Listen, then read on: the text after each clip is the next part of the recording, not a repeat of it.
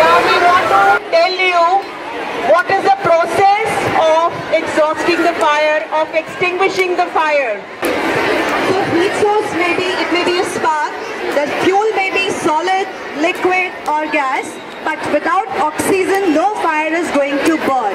So basic thing, when you are going to settle the fire, the general trend is we use water. But I tell you, don't use water unless you know the cause of water. Right, can you all see this? All of you? What is this?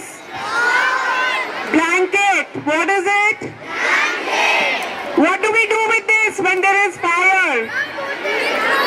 We put it on fire to extinguish the fire. What else do we need to extinguish the fire? Sand. Do we use sand? Fire requires three elements. There are three elements of fire. The first thing is fuel. We need a fuel to feed the fire. What is it? What are the various fuels to ignite the fire?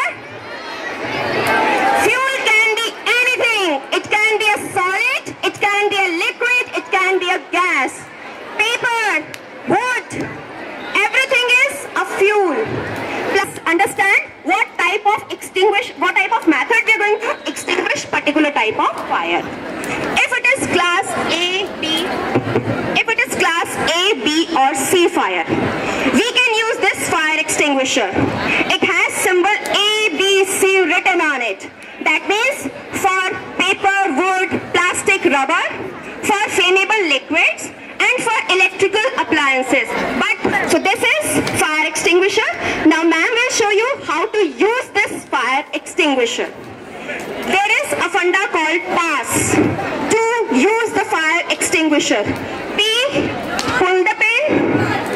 Children, P, pull the pin. A. This is a pin over here. You have to pull the pin. It will tamper the seal. This is the pin. First step is you have to remove the pin because it is pass. First step is Pass. remove the pin, pull the pin. P stands for pull. Second step is aim. That is, you have to aim towards the seat of fire. So the pipe of this fire extinguisher should be pointed towards the seat of fire. Seat of fire means the base from where fire is igniting. Should be pointed towards the fire. Third step is squeeze. Squeeze. P-A-S-S. Squeezes, it will create the pressure and the extinguishing material will come out of this. It has to be squeezed like this. And the fourth step is sweep, that I'll show you.